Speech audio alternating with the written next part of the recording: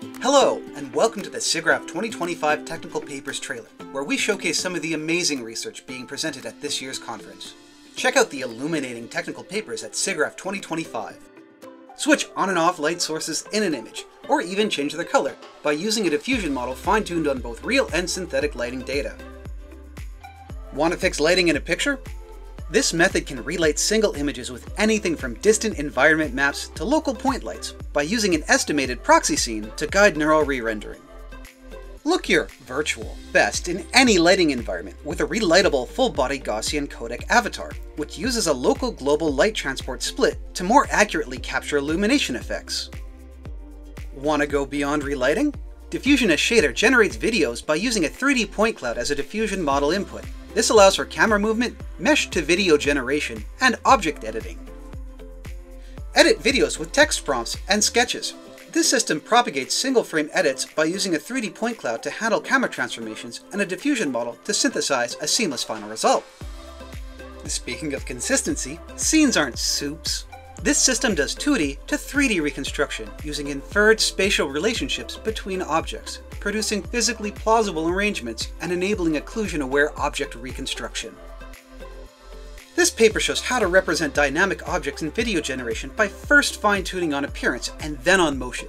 The resulting dynamic concepts can then be combined with other prompt data to control generated videos.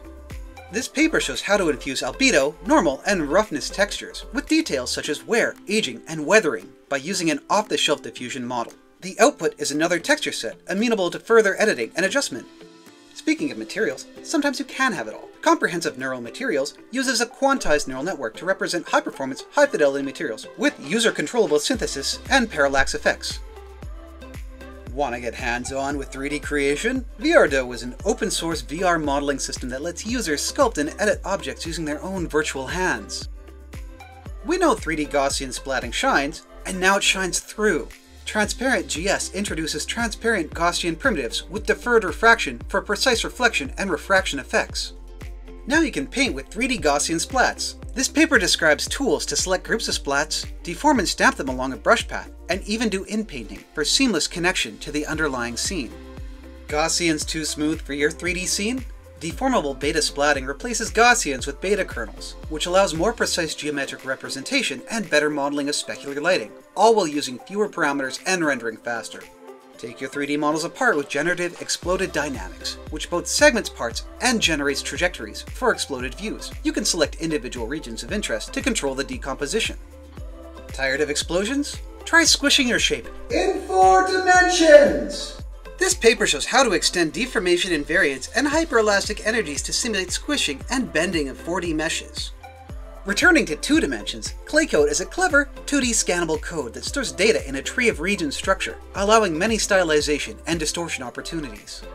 Want to use every flop available in your computer? This paper shows how to schedule simulation workloads on hybrid CPU-GPU systems, allowing for efficient use of all processors.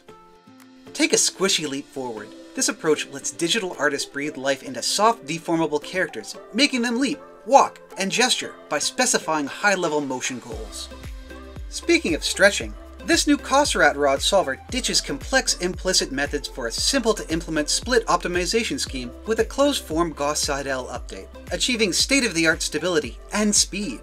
Speaking of speed, this method allows near GPU speed for CPU-only cloth simulation by splitting garments into submeshes and parallelizing both the local and global steps of projective dynamics.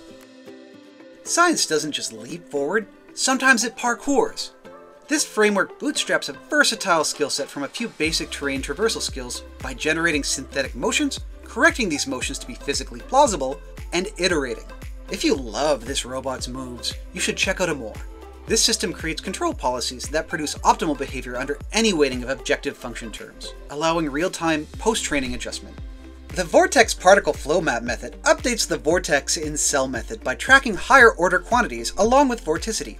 It can preserve vortex structures 30 times longer than the previous state-of-the-art.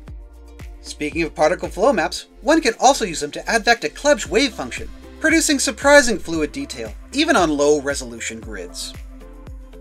And one can now take flow maps to the GPU and combine them with an adaptive grid, resulting in high effective fluid resolutions and low per-frame computation times.